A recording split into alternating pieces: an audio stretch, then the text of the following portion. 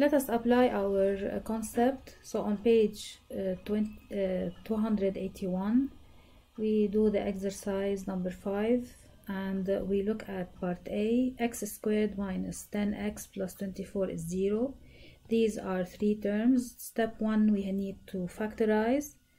So we need to factorize in step 1. So this might be a perfect square. So let us check if it's a perfect square. What's the variable that when you square it gives you x squared? It's x. Now, is 24 a perfect square? It's not. So therefore, this is not a perfect square. You cannot factorize this as in a perfect square form or method. So we need another method which we call sum and product method. And we start with plus 24. Let us write all the possible factors that when you multiply them, they give you plus 24. Starting with plus 1 plus 24, minus 1 minus 24, plus 2 minus plus 12, minus 2 minus 12, and minus plus 3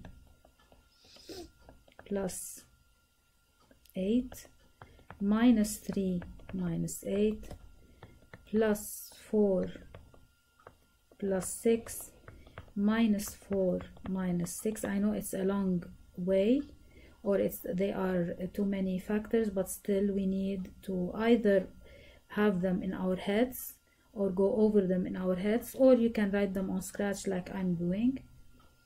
And after 4 we have 5 no, and 6, so we're back to 6. So that's it. Now I need two factors that when you multiply them gives you 24, and when you add them they give you minus 10. So if you look at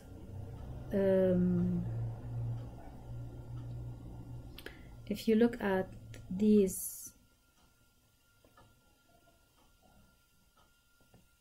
two factors, when you multiply minus 4 times minus 6, you get plus 24. When you add minus 4 and minus 6, you get minus 10. So these are the two factors that the two divisors that we need. So we replace them, or we write them as two factors. So x minus 4 and x minus 6 equals 0. So let us double check. X times x is x squared, minus 4 times minus 6 is plus 24.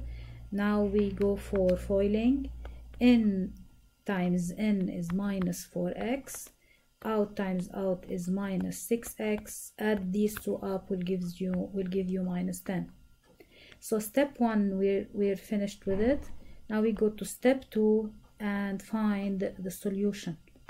So you put x minus 4 equals 0. So this is the first factor. You replace it, put it equal to 0. So the root is 4. When you take 4 to the other side, it becomes plus 4.